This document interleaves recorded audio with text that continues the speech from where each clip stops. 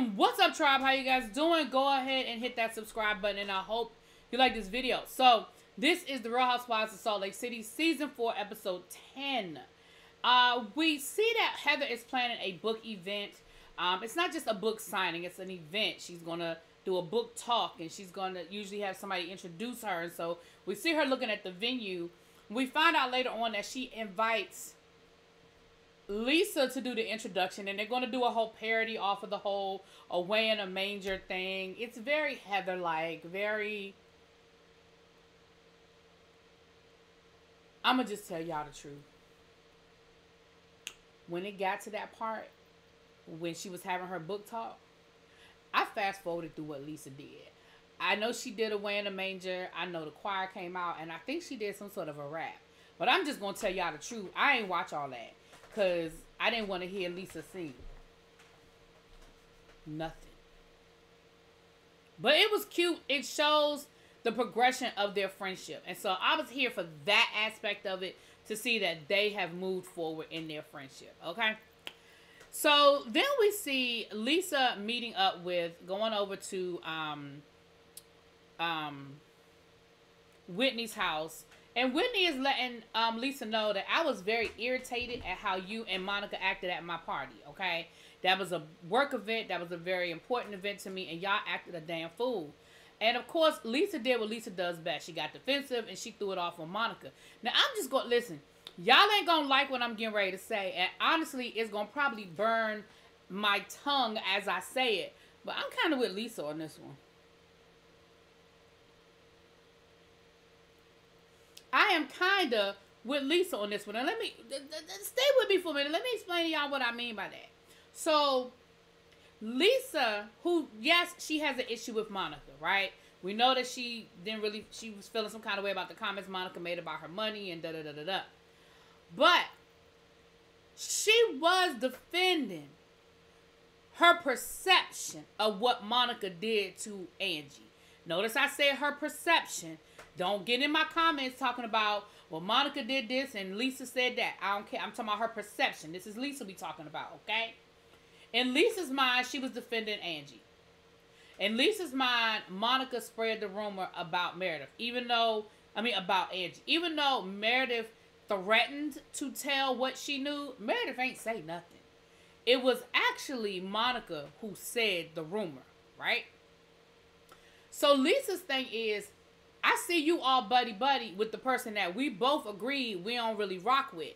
I don't know that y'all done had a conversation and y'all done met down to the bakery and broke bread and cleared the whole thing up. I don't know nothing about that.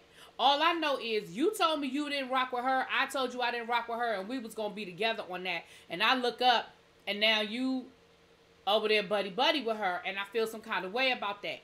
I understand that perspective of it. Even at the party, Monica kept going. Now, could Lisa have disengaged? Absolutely. But Monica really was the antagonist in that situation down to the sound bath. Now, that's my opinion. I know y'all gonna disagree with me, and that's okay. I love you anyway, and I hope you love me too. Now, Whitney and Lisa are getting into like a heated exchange, and Lisa is doing a lot of cussing, right? Now, Whitney's kids are there, and Whitney was like, Lisa, I don't really talk. She said, out in the streets, I talk like that. But at home, I don't really talk like that in front of my kids. We don't use that kind of language in my house. Lisa said, okay, fine. I got it. And Whitney kept going. It's almost like she didn't hear that Lisa said, okay. She's like, I'm just saying, I don't talk like that, Lisa. I mean, we don't do that here, Lisa. I mean, we don't, my kids are afraid. My kids are scared. And Lisa was like, girl, okay. Now, I know what somebody gonna say. Well, maybe it was the editing. Maybe Lisa kept doing it and she wouldn't stop. I don't know. But all I know was, Whitney, you said it. Lisa said, okay, move on. But it was like she just had to keep, I mean, we don't talk like that. We don't talk like that. That's not how we talk around here. That's not what we do around here. We don't talk around here. Girl, she got it. Y'all don't cuss in front of y'all children. We got the point. Okay. Child, then we have Mary and Lisa. Heather. Listen. We've all seen Mary's eclectic situation down to her house. I do like that Tiffany blue. I don't know if I paint my kitchen Tiffany blue, but I do like the Tiffany blue. And if you did it like a whole breakfast at Tiffany's theme with your kitchen, I think that would be cute. Not really sure how I feel about those chairs, but we've talked about those chairs before. So Heather was like, wow, you know, it's the first time I've been invited to Mary's house. Okay, that's a whole situation. So somehow Mary decided that she wanted to address some things with Lisa. You know, people crack me up when they only remember what somebody said about them. They don't remember what they said about that person. So Lisa, I keep saying Lisa, Heather. So Heather reminds Mary, well, you know, you said some, you know, you're upset about what I said in my book, which I really don't feel like it was that bad. She said that she was aloof and quirky and whatever. Like, girl, she ain't lying on you. What Heather said, I ain't read the book either, Heather, sorry. But what Heather said is true. Period. So she said, well, you said that I was inbred. Do you think I look inbred? Baby Mary said, yeah.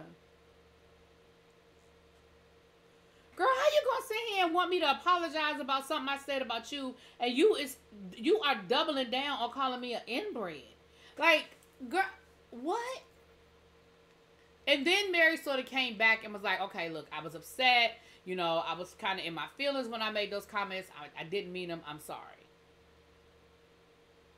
But girl, you doubled down on calling me an inbred. Before you took it away, you added to it. You see what I'm saying?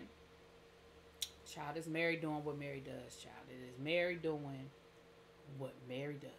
Okay. So, the two of them are cool, though. They're cool. So, we see Meredith and Seth. They're filming their podcast. I think it's called Hanging On By a String.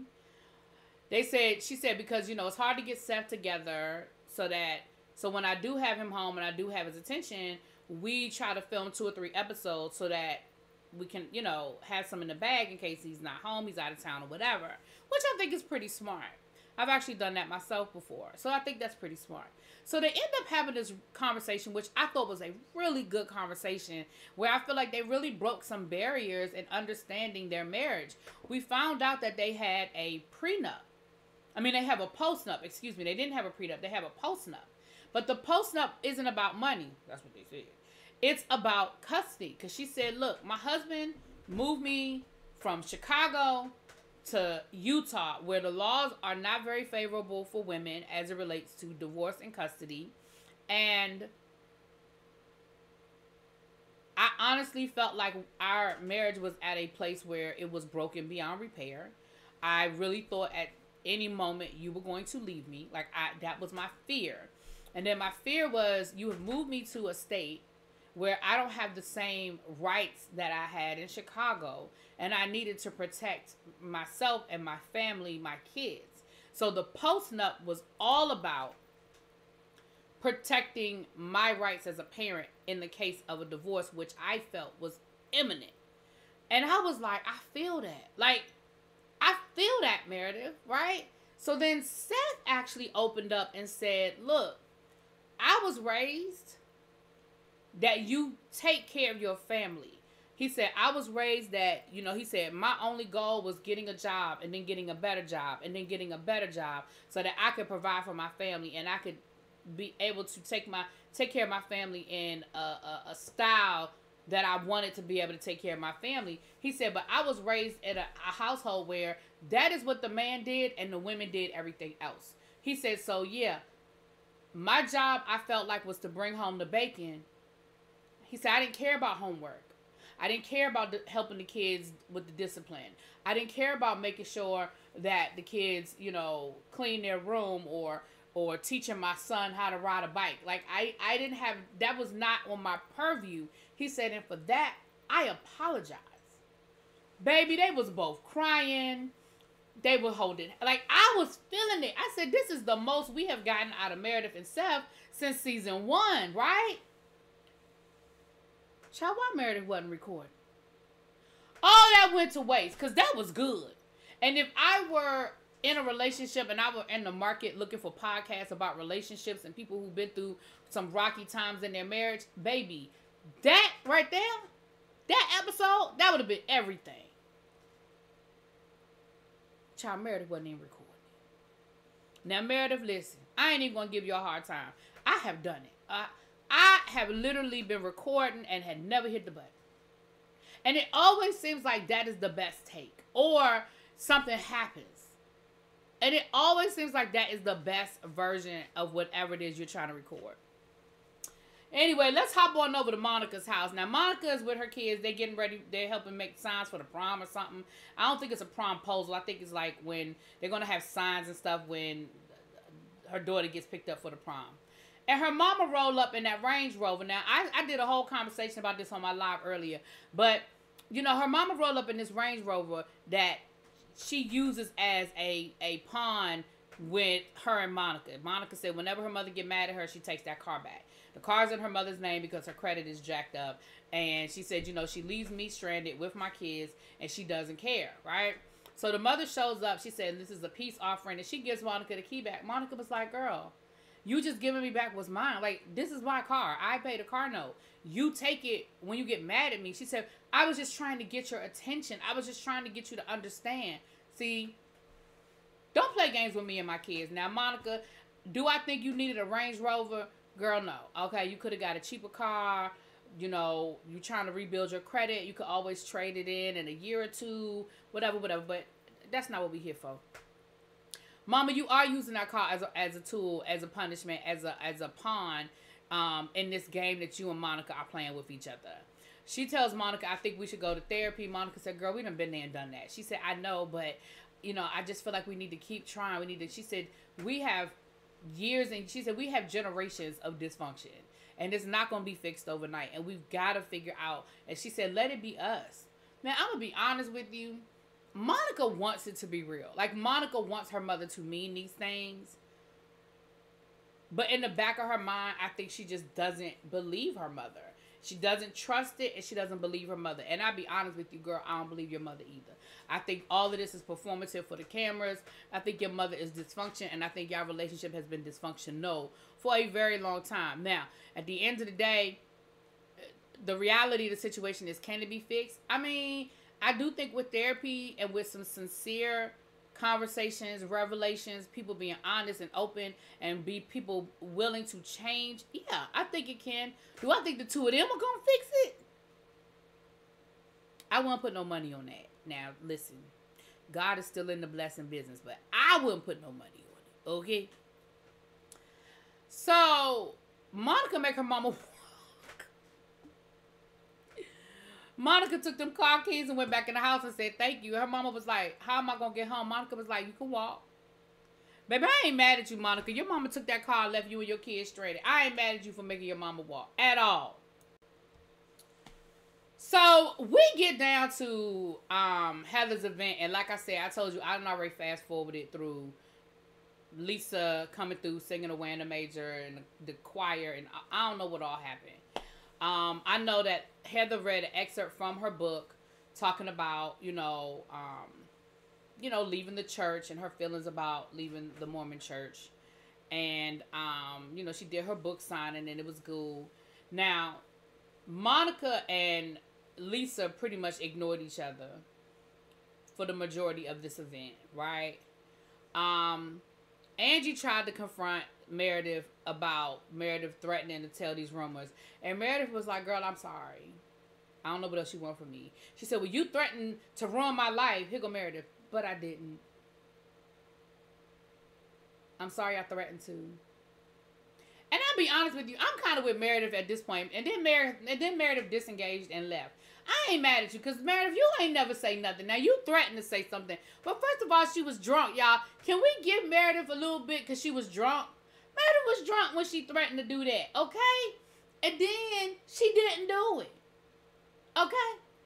But neither here nor there, child. I'm sure Andy going to press her at the reunion about what were you going to say, who was it about, what were you going to say. So I'm sure we're going to find out one way or the other.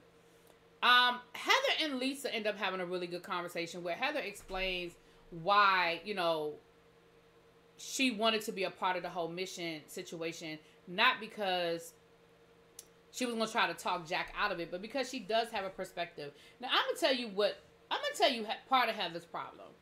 I think a lot of Heather's problem is coming to terms with the fact that the Mormon church is not for her. I ain't about to sit here and say nothing bad about the Mormon church because That ain't my experience. But she, on a level, resents Lisa because Lisa can practice the Mormon faith the way she wants to. It's sort of like somebody that's a devout Catholic and somebody that goes to mass and picks and chooses the parts of Catholicism they want to adhere to. Heather was all in because that's the way Heather was raised.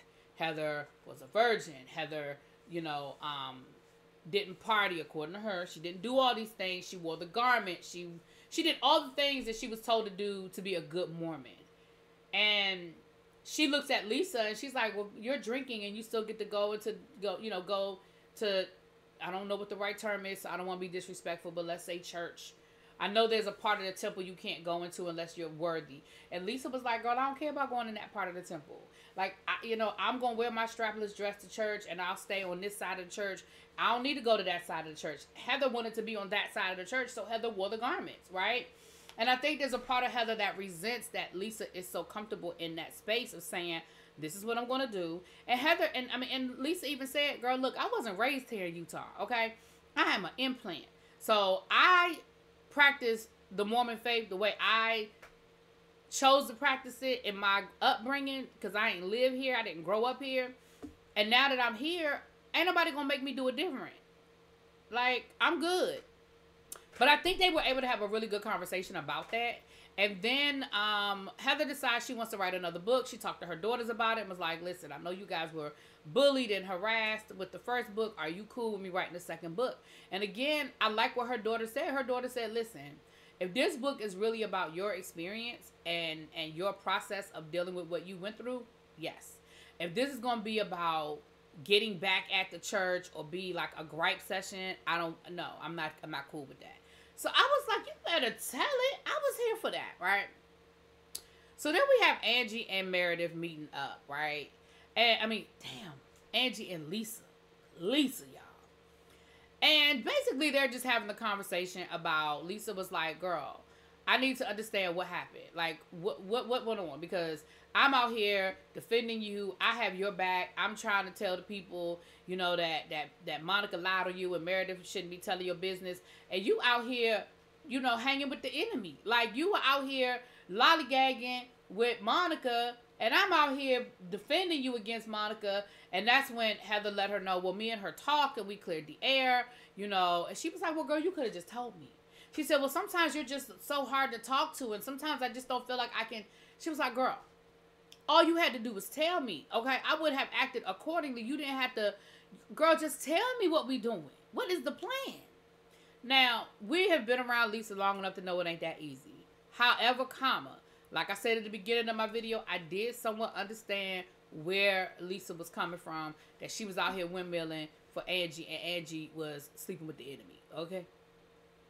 Anyway, that's the episode. Let me know what you guys think, and I will talk to y'all later.